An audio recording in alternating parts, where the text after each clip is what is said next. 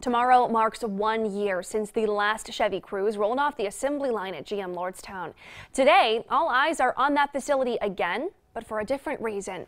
First News senior reporter Jerry Ricciuti takes us inside the complex as we now look to the future. He has that story brand new at noon.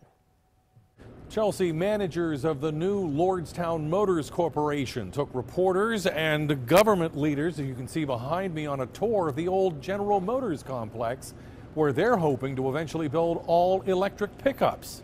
Executives say they're already in the process of testing equipment GM left behind after the last of the Cruzes were built here a year ago to see how well that works.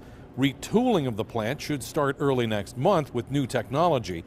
Hiring of hourly workers, who we're told should all be local for the most part, could begin in July with up to 500 being employed here. Coming up tonight at 5 and 6 on First News, we'll show you more of today's tour and explain how Lordstown Motors employees will be utilizing this space.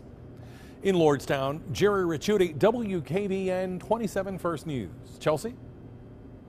All right, thanks, Jerry. Now, today's tour inside the new Lordstown Motors plant comes just 1 day shy of this somber day in the valley. General Motors' last Cruze rolled off the assembly line in that same building. March 6, 2019, employees gathered, draped an American flag over the windshield, and gave each other hugs. It was the last of 16 million vehicles GM Lordstown made since it opened in 1966.